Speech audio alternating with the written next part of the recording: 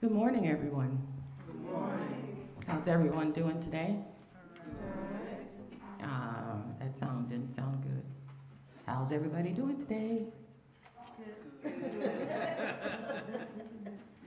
You're losing them, boys. Yeah, I've lost you already. Well, Ms. Quinn, can we do the prelude, please? Thank you. I was in a hurry. Oh, okay. My first mistake for today. That's okay. That's okay.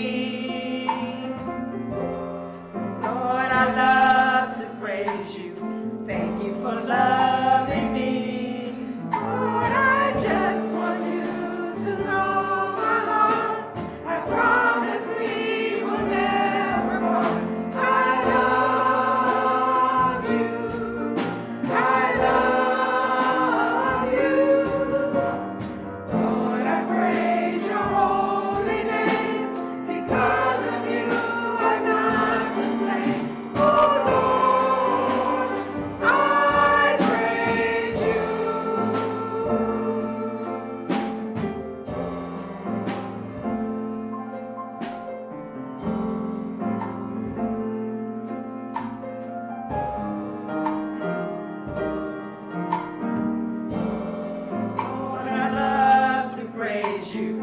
You are my everything. Lord, I love to praise you. You are the song I sing. Lord, I love to praise you. You mean the world to me. Lord, I love to praise you. Thank you for loving me. Lord, I just want you to know my heart. I promise we will never part. I love you. I love you. Lord, I praise your holy name. Because of you, I'm not the same. Oh, Lord, I praise you.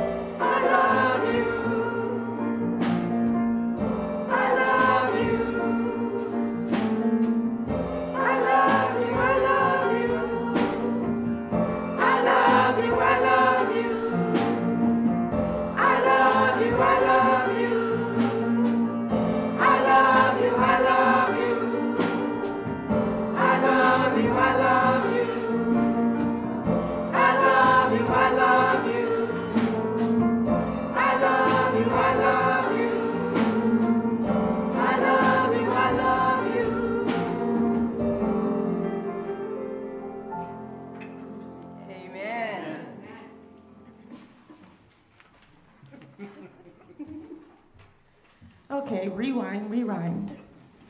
Good morning. Good morning. Oh, we needed the prelude for everybody to wake up, I guess, huh?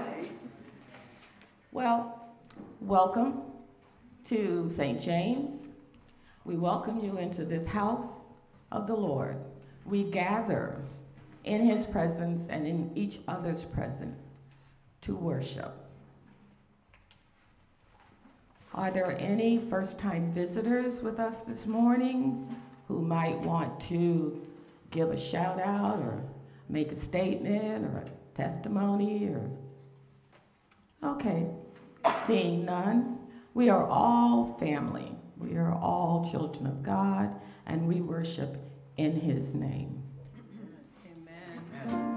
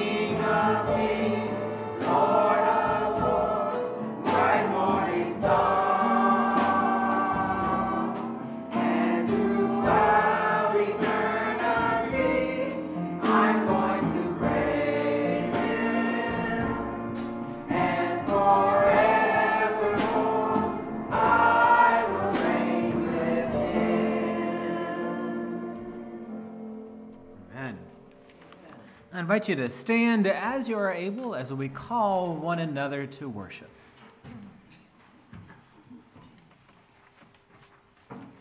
Do you feel it? God's kingdom is beneath our feet. We live in the new creation shaped by God out of our brokenness. Do you know it? God's reconciling love in Christ has shattered our ways of viewing people. No longer do we label our sisters and brothers.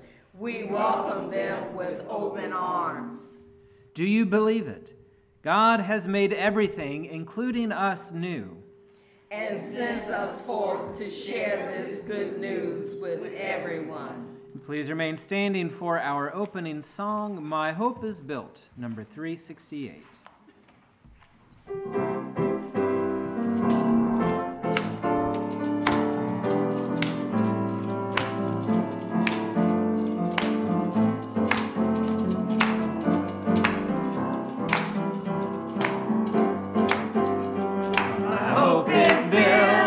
On nothing less than Jesus' blood and righteousness. I dare not trust the sweetest frame, but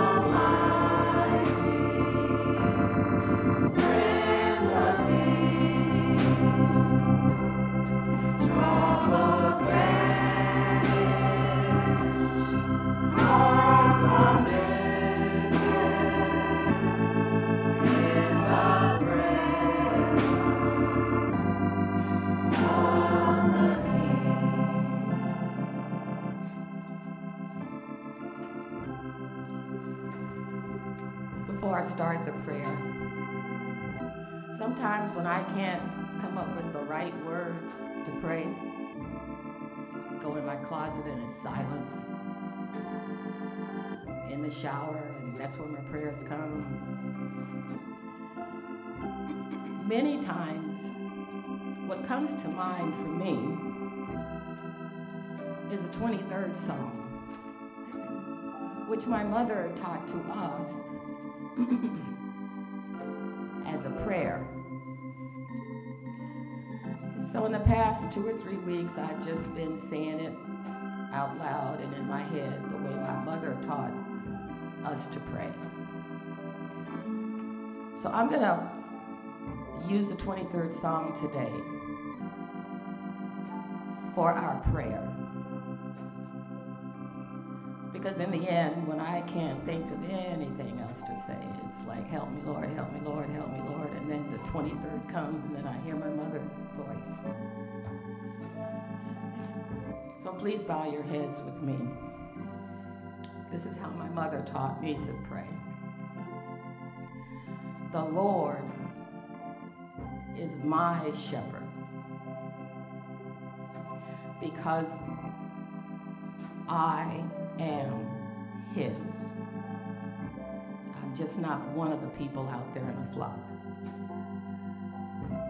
I shall not want, because he knows our needs, and he supplies the way. He maketh me lie down in green pastures. He provides that rest, that respite, and he provides it abundantly. He leadeth me, us, beside the still waters, the cool, peaceful refreshment that we so need for so many times. He leadeth me, us, in the paths of righteousness. He guides us, and in his guidance, we follow his will. For his name's sake, because we look to him for the higher purpose in life. Truly, though I walk through the valley and the shadow of death, some may say he's testing. He's still leading us, no matter what, in the darkest valley and in death. Nothing formed against me today shall prosper, because I have God. I will fear no evil. He's my shield. He's my breastplate. And we know that we are always protected by him, even in our darkest hours. Thou preparest a table before me, us, in the presence of our enemies, whatever that enemy may be. Hate, racism, addiction, whatever. He will dedicate his love and consecrate us so that we may be able to rid ourselves. Our cups runneth over. Lord, doesn't it? His abundance flows throughout, and that abundance is our blessing. Surely goodness and mercy shall follow me all the days of my life. It's the power of grace. It's the power of our faith. As my mother would say, you can't have faith unless you see God, even if it's only in your mind. And we will dwell in the house of the Lord. That's the ultimate home. That's security for us to know that no matter what's going on down here, we have a home. And the last word says forever.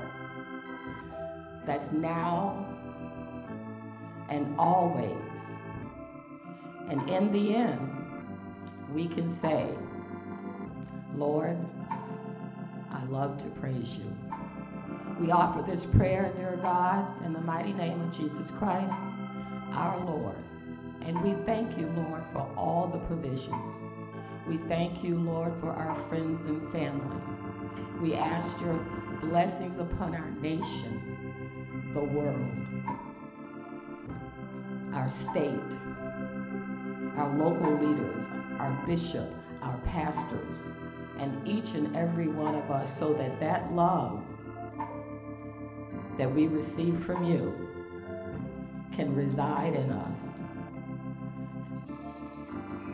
And when it resides in us, we have no other option than to share it with others.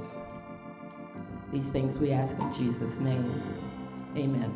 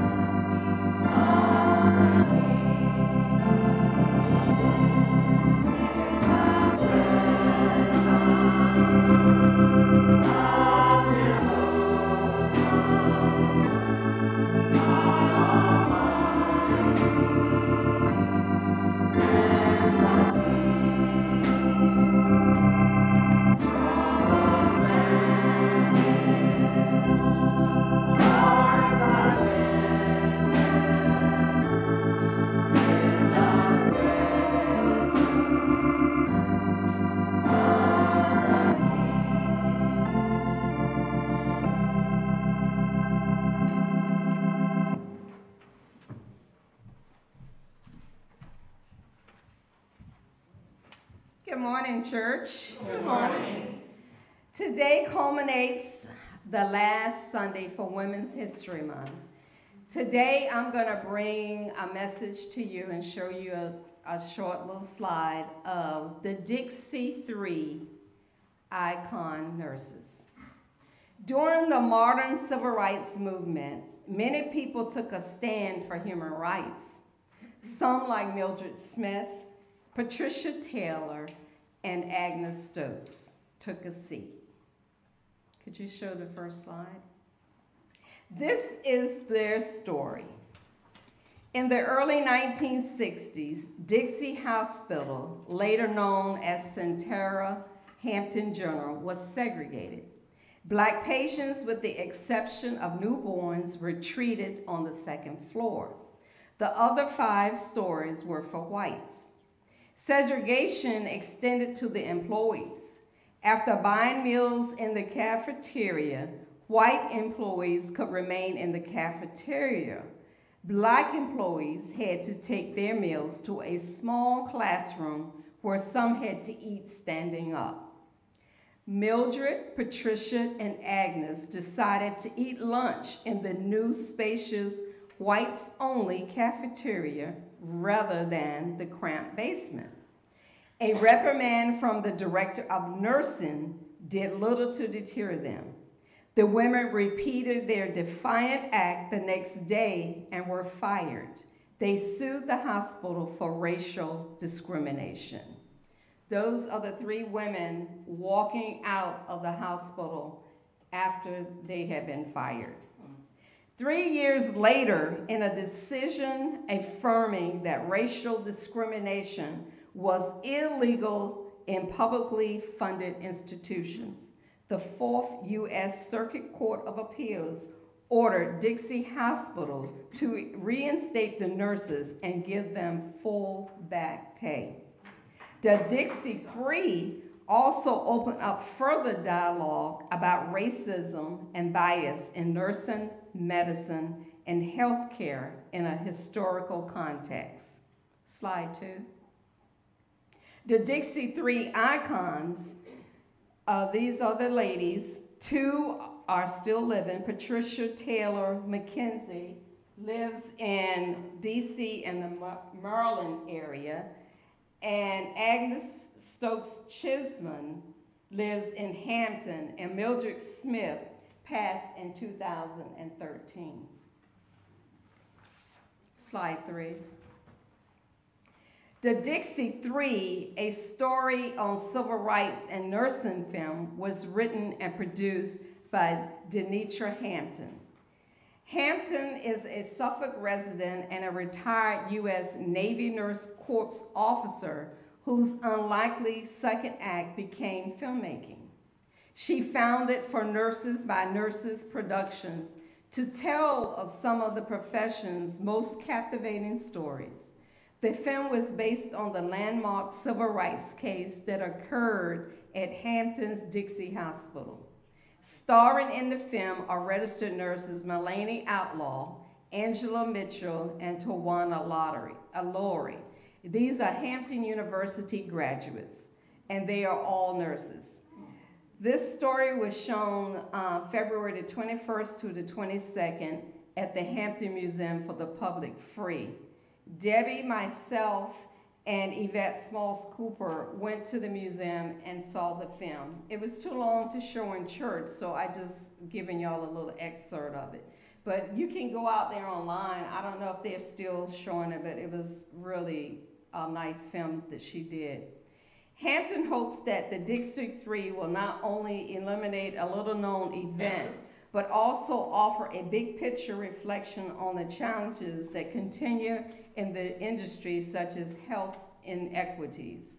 She is also the producer of the groundbreaking documentary, The Black Angels, A Nurse's Story, that gave voice to 300 Black angels out of Staten Island, New York, who cared for patients with tuberculosis when there was no cure. Thank y'all.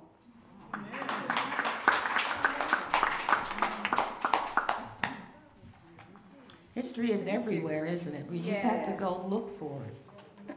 Thank you, Nancy. My aunt, my mother's sister, was a nurse, and she was a nurse at what was called Brewster Hospital at the time, which had only one floor for Black patients. She would talk a lot about that and how it was difficult for the patients.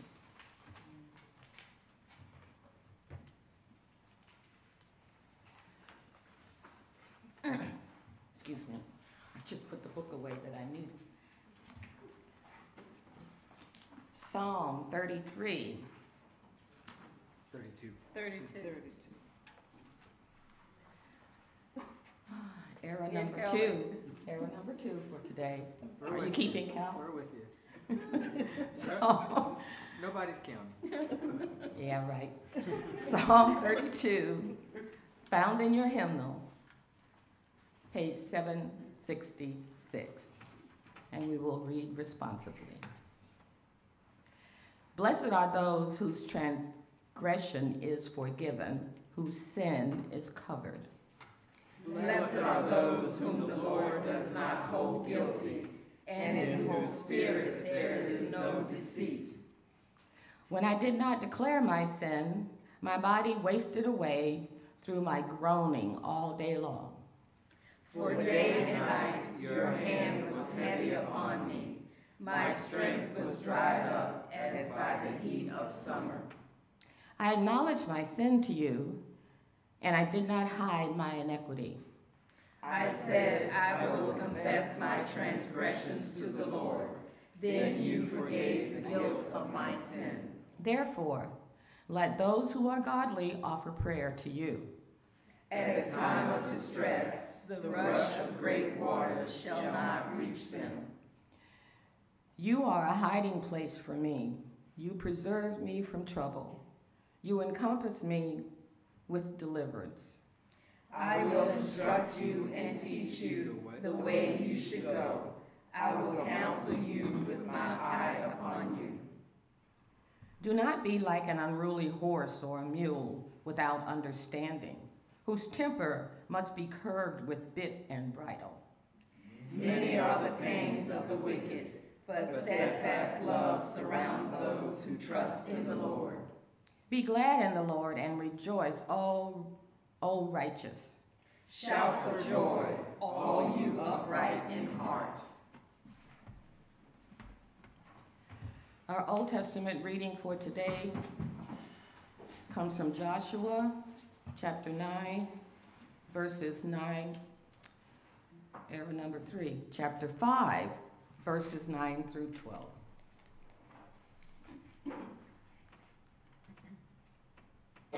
The Lord said to Joshua, "Today I have rolled away from you the disgrace of Egypt." And so that place is called Gilgal to this day.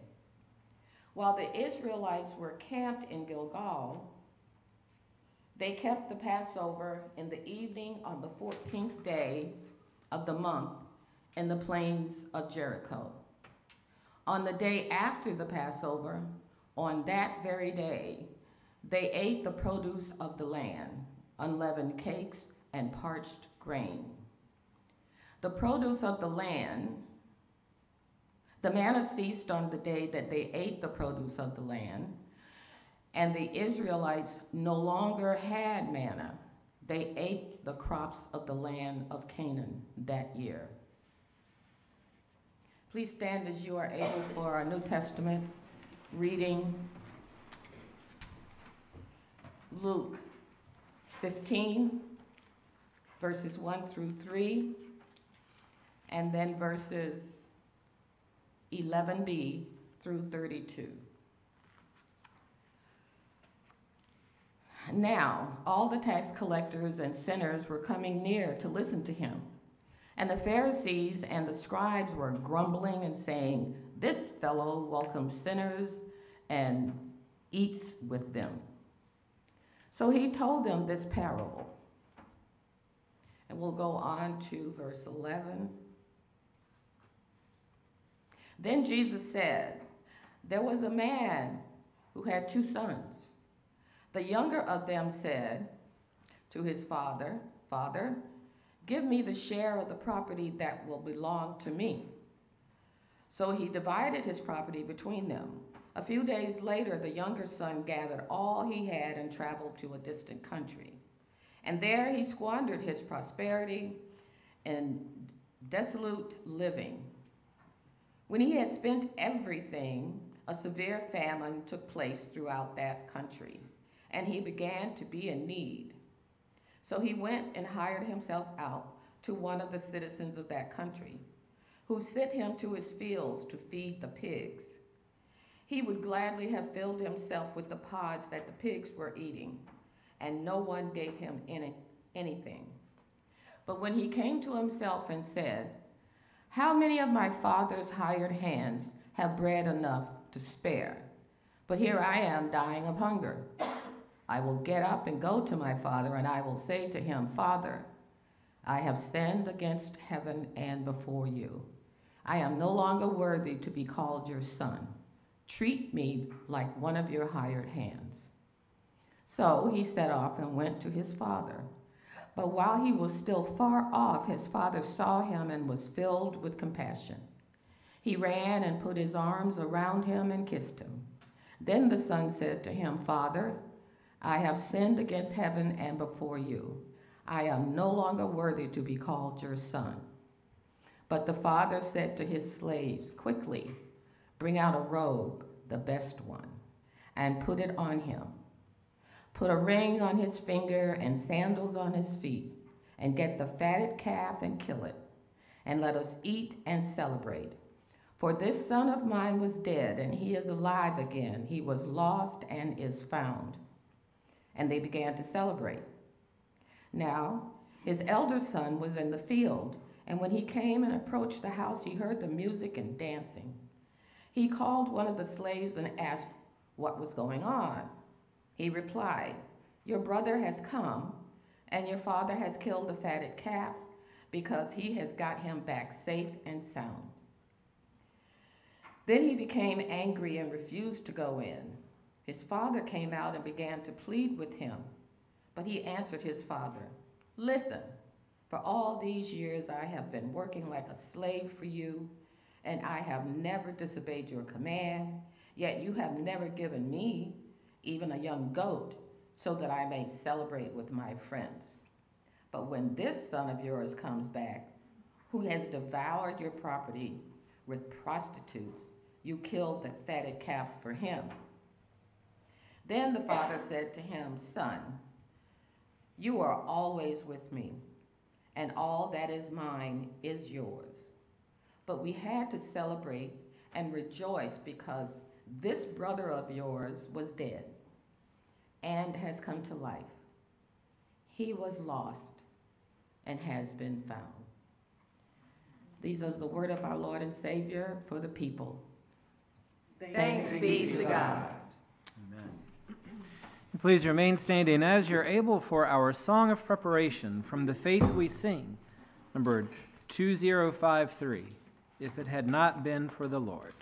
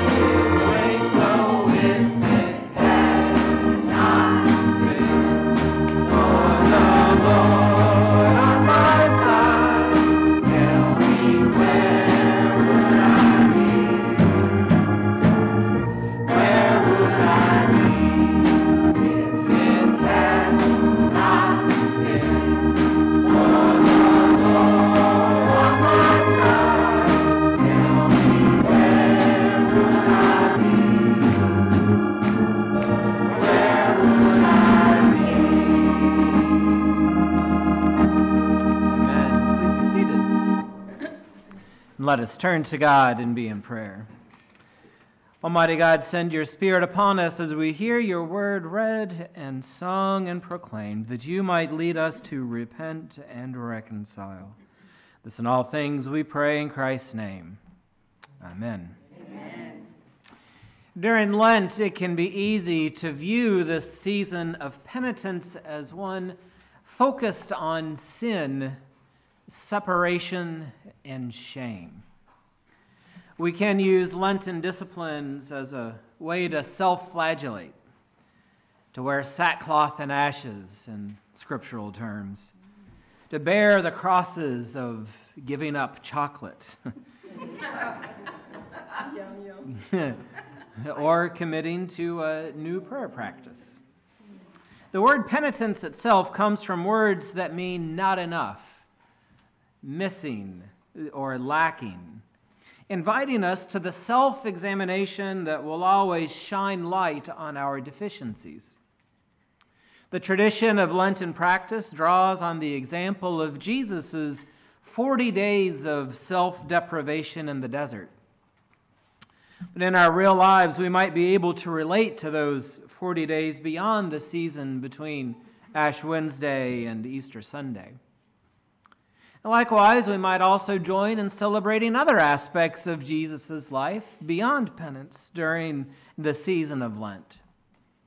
The scriptures today lend themselves to reflection and confession, but also lead us into the abundance of forgiveness and reconciliation. Amen. Transformation or conversion can be a struggle. There's a normal, then a liminal phase of change, turning, transition, and then a new, perhaps steady, unsteady normal. That middle section is tricky, sometimes awkward, and usually scary. It requires determination and discipline, as well as surrender and trust. But to repair the breach, we must enter it. To receive forgiveness, we must repent. The story of Israel is written in the book of Joshua as an explanation of origin. Here is where we were. Here is where we then went. Here is where we are now going. In chapter 5, we come upon Israel in that awkward, unsteady, or perhaps uneasy liminal phase, that transition, that in-between. The nation had finished wandering the desert, completing their own 40 years of deprivation, generations before Jesus chose his own pilgrimage of 40 days in the desert. The exile of the nation of Israel could be interpreted as a symbol of punishment for the faithlessness of Israel in ignoring their covenant with God. But now, after the wandering, God fulfills the promise of restoring the people to Israel. And at Gilgal, they celebrate. Instead of living manna to manna, paycheck to paycheck, we might say, hopeful and trusting that food would emerge temporarily and daily from the earth as they had in the desert, the nation of Israel now feasts on the produce of the land. They eat the crops of the land of Canaan, planted by others and harvested by themselves. Now the conquerors instead of the conquered. It's a real comeback story. If the exile is read as a punishment for faithlessness, then the return to the Jordan is a sign of God's favor and forgiveness. Israel has paid their dues, twisted and turned through whining and gratitude, dragging and being dragged through the desert, and are now rewarded with abundance, a literal feast. Usually the cause for repentance comes from ourselves. The power of evil always desires to separate us from one another, from God, even from ourselves. But we're given the freedom of choice to give in to that power or not. Sometimes it's intentional, acting out of ambition or selfishness or ego. Sometimes we look up and find ourselves lost, the sheep who wandered away from the flock. In whatever ways we sin or turn our backs on God, God is waiting to meet us when we return. We turn and return in a cosmic dance of sin and repentance, met always by forgiveness. Much of Psalm 32 expresses the turmoil of shame and regret, and angst one might feel when they're not following the path of Jesus. And snuck into this psalm, one little half of a verse, says, "Then you forgave me the guilt of my sin." Period. I confessed, then you forgave me. The point of self-examination is not to find fault, but to find fertile ground for transformation. Repentance is less about trying to nitpick our lives to find every shameful and sinful action we've ever done, and more about recognizing God's love and mercy, and how they're vastly wider than God's anger. Where are we in a muddle? Where can we invite mercy? Where can God take root? What are the opportunities to turn and return? It's for good reason that we call the practice of saying individual confession as confession and pardon. Confession doesn't stand alone, but it always stands in our liturgy with pardon. It is an act of reconciliation.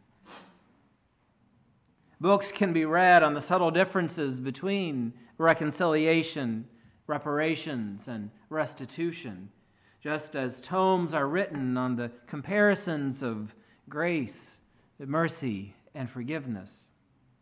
What is at times more relevant to the Christian life is the experience of brokenness when repair is needed. Amen. It's a big ask to loosen our grip on what we have. Whether resources have been earned or given, sharing them requires mutual respect and humility. The famous brothers in the story of the prodigal son, maybe better called the parable of the forgiving father, provides us with a lifetime's worth of lessons. Jesus tells this story as an illustration for widening the table, loosening the grip on power. The religious leaders were grumbling about how Jesus shared meals with the lowlifes, the destitute, and shameful. And in response, Jesus talks about two brothers and their father. As it is written, the story invites us to compare the siblings as foils to each other, a Goofus and Gallant contrast. But thinking about the parable as an explanation of Jesus' behavior, it makes it problematic to think about the brothers as a dichotomy, as polar opposites of each other. That's not really the point. Instead, we can think about the overarching theme of transformation.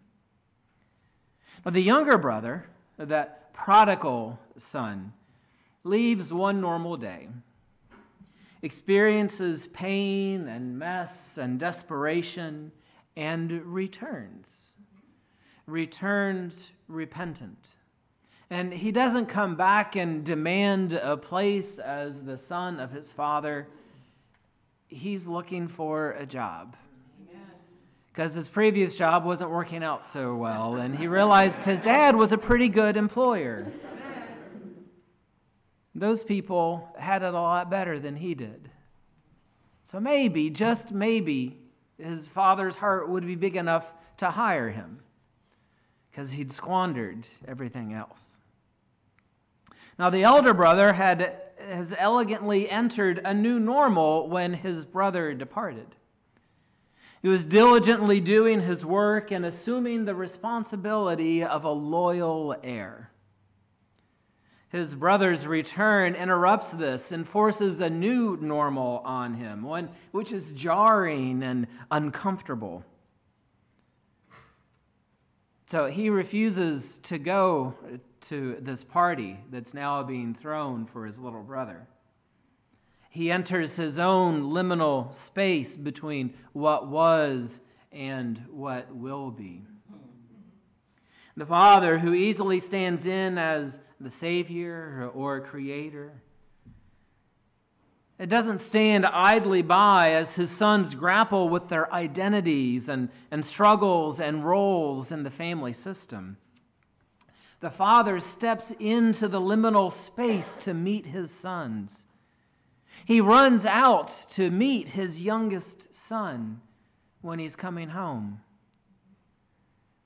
He sees him far off, and he doesn't even know that the son is yet repentant at all. He doesn't know why the son is coming home. For all he knows, maybe he's trying to come back and take the rest, right? But he runs out and meets him as far as he can. And then, throwing the party for the younger son, embracing and welcoming him in, he comes to realize that his eldest son hasn't joined. He couldn't bring himself to be part of that party. And instead of waiting there for the elder son to come to his senses, he goes out to the elder son, meets him in that liminal space, that uneasy space, that space where the elder son is struggling with that change between what was and what will be. The parent doesn't wait until the child has figured himself out, but he reaches out and accompanies both of them through repentance and return and transformation. In rabbinic literature that is commentary on the Hebrew Scriptures, our Old Testament, there is a story of reaching and return, which is summed up like this. A king had a son who had gone astray from his father on a journey of 100 days. His friend said to him, "Return to your father." He said, "I cannot." Then his father sent word, "Return as far as you can, and I will come the rest of the way to you." So God says, "Return to me, and I will return to you." The child needs to go through the journey of repentance, restitution, reparation, in order to repair the breach, but is always met with accompaniment and hospitality, just as God always meets us with forgiveness. Forgiveness from God is a clean slate, no grudges kind of love, but human reconciliation requires sacrifice. We are reconciled to God in Christ, and so we must live out the same ministry of reconciliation. The self-examination offered to us during this season of Lent ought to reveal the transformation that comes from repentance, sacrifice, and forgiveness. Reconciliation, repair, restitution, reparations, all the other words make up a twisty-turny dance of liminality and transformation. May we all follow the road of humility and reflection, and may we all be met with God's abundance. Thanks be to God. Amen. Now I invite you to stand as you are able and join together as we affirm our faith using selection 887 in the United Methodist Hymnal, an affirmation from the 8th chapter of Romans.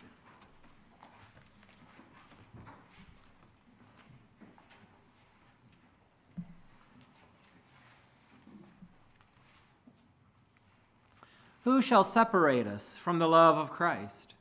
Shall tribulation or distress or persecution or famine or nakedness or peril or sword? No.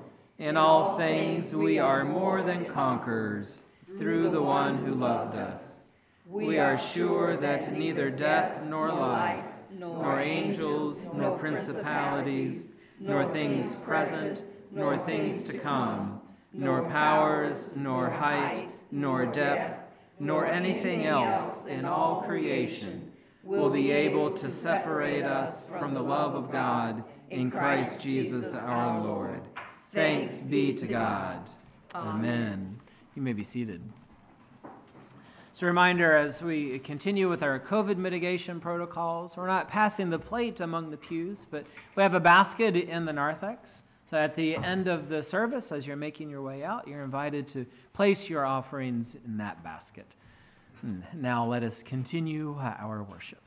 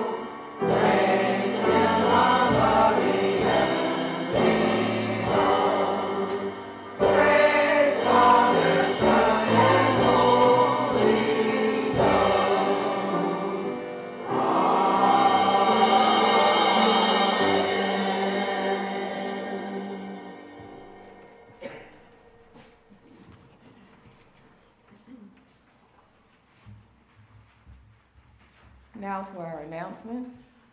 We have a purple insert. Just like to bring some attention to our faithfulness prayers. Those listed: President Biden, Bishop Lewis, Governor Youngkin, District Superintendent Reverend Dr. Ledlam Bates,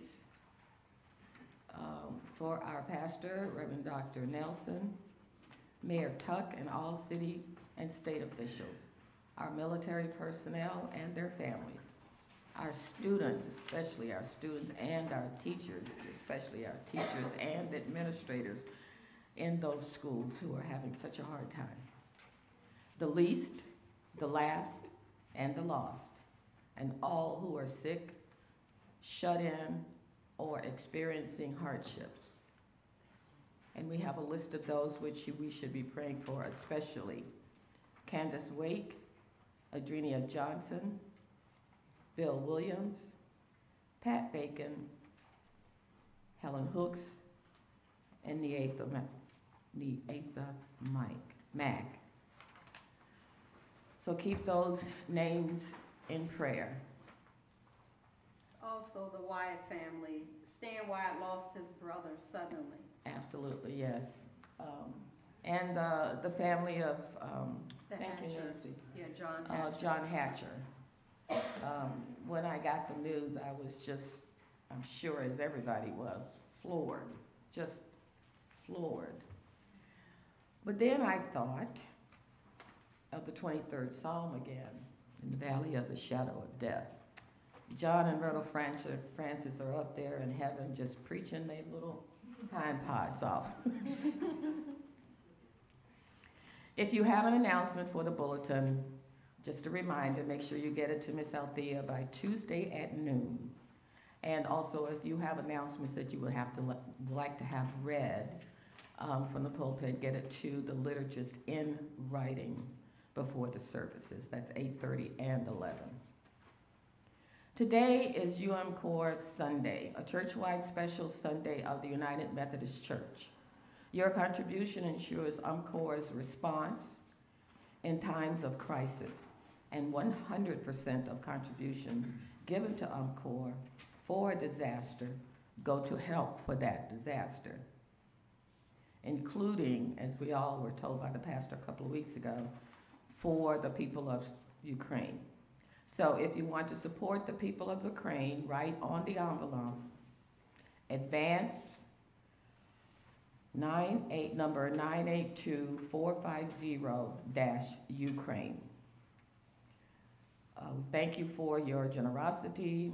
The special envelopes are provided in your bulletin here. So you can write somewhere here, I guess, or on the outside that you want it to go to 982450-Ukraine. Harold Richardson and Terry Cobbs. No, they're not wanted for anything. Huh? Terry's not sure. Londa's not sure. This is a sanctuary.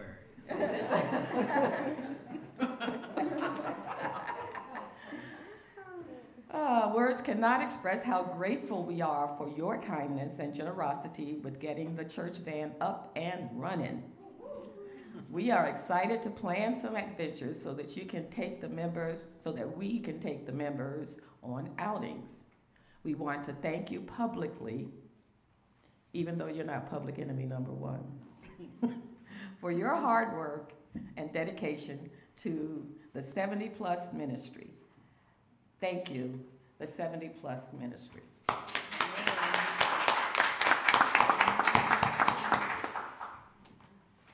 Our COVID mitigation guidelines are printed again. As we've been experiencing lately, masks are optional. However, if you feel more comfortable wearing your mask, please do so. We're keeping our distance, our social distancing, and we're sanitizing the sanctuary after each service. No, we're not doing it. Oh, we're not doing that. No. Okay. So, We're kind of leaning into the new pandemic experiences. So we're still celebrating birthdays and anniversaries. You can continue to support this mission by just including your, I don't know, $100 bill, $1,000 check, in an offering envelope, and just write on the outside, birthday bank. It will get to Miss Yolanda Cobbs, and she appreciates it. We have a list of some St. James College students that you may write or send a card or something for encouragement, some chocolate, provided they're not giving up chocolate for Lent. You can still send them cookies and all those kinds of things to give them a little respite in their days of studying. Also, if you have a college student that you would like to be added to this list, get that information to Miss Althea at the church website listed here, not church email listed here. We're also still lifting up Staff Sergeant Terry Cobbs. He's the son of Justin Cobbs. Is Terry Cobbs' son? Is somebody keeping count of all my errors? No. Justin Cobbs, son of Terry and Yolanda. Yes. He will be back sometime next month. Yes. All right, so we got him in our prayers. If you're going to send him something, you better get it in the mail right away, because April is just a week away. His address is here.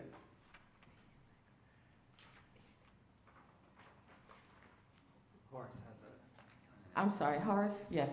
Sorry, just didn't make the announcement, but I wanted to extend an invitation to all the men to come out to the United Methodist Men Prayer Breakfast next Saturday here in the Fellowship Hall at 9 a.m. So you should have gotten a phone call, if not.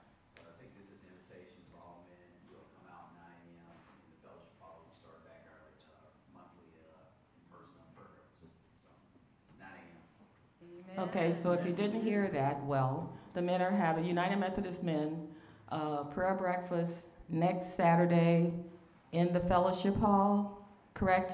Correct. 9 a.m. Correct. Pass it on. I'm done making errors. It's All your right. turn. Excellent. I just want to give another couple of notes about John Hatcher's service as well. So the information went out by email, but just a reminder that today is the wake. Will be at R.W. Baker Funeral Home in Suffolk. It's going to be from 3 to 6. The funeral will be tomorrow at St. James Episcopal Church in Portsmouth. And that's at 11 o'clock.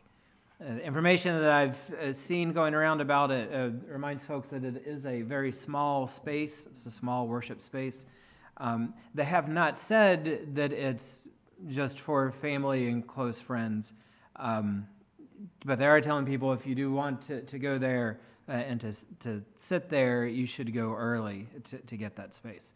Now, St. James Episcopal does stream their services on their Facebook page, as we do. And I heard from them they are going to be streaming the service tomorrow. So that will be available on their Facebook page, and that's at 11 o'clock. So I'm going to be sending out an email with the link to that, and also on our Facebook page, linking to their Facebook page. So hopefully, we'll make that a little bit easier if you do want to, watch that stream service, then you'll be able to do so. And so that will be going out later today and tomorrow. For today, I want to thank all those who have made the service possible today. Thank you to our ushers for welcoming us into the sanctuary and bringing the light of Christ in among us and leading us as we go from here with the light of Christ lighting our path. And to Tracy for being our media specialist today and running that for us. Thank you. To Nancy for bringing our Women's History moment today on behalf of the United Women in Faith. Yes. Right. Thank you. Our new name. I need to repeat that as much as I can so it comes out a little quicker. And to Maria for leading us in music, enabling us all to lift our voices in praise and thanksgiving. And Janina for joining in on the piano as well as singing with our wonderful choir today and the beautiful gifts that you bring us each time you sing. Thank you to Terry for being our percussionist and overseeing the media and getting us online and enable us to be heard within the house as well. And thank you, Gwen, for your wonderful leadership as liturgist and your beautiful testimony and prayer this morning. And thank you to all of you for gathering to be the body of Christ in worship. Now, as we prepare to go and be the body of Christ in the world, I invite you to stand and join together in our closing hymn, number 378, Amazing Grace.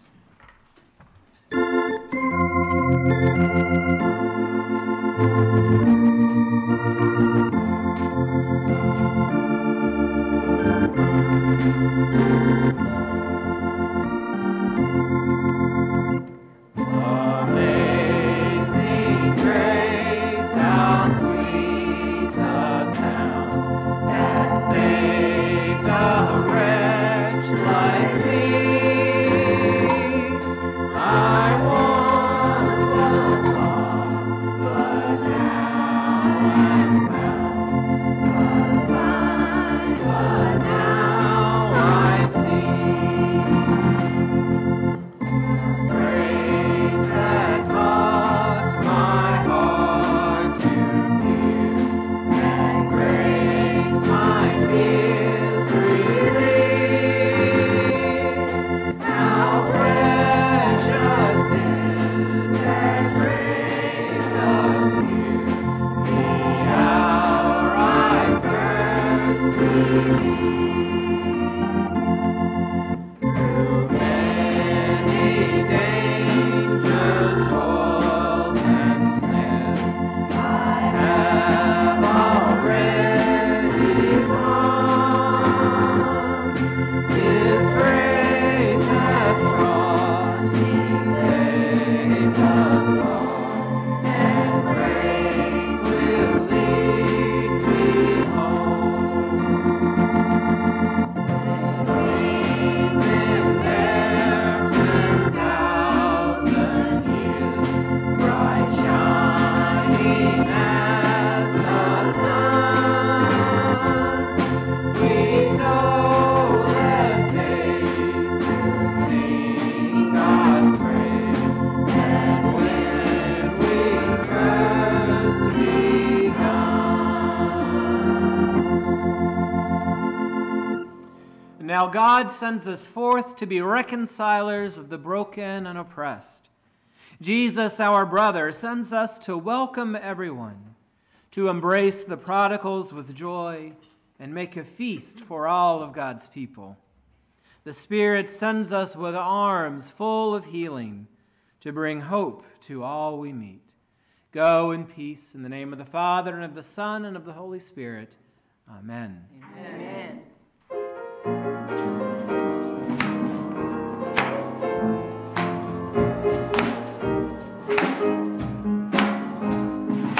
Keep on making a way over and over again. You always bring me out over and over again. Lord, you've done so much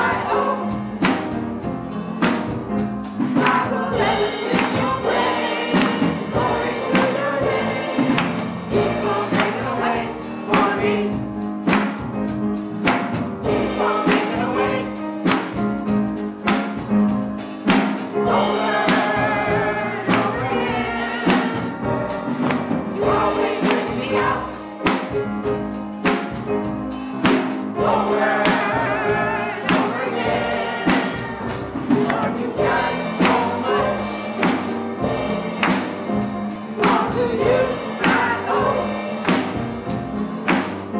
I will live in your praise, glory to your name. Keep on making a way for me.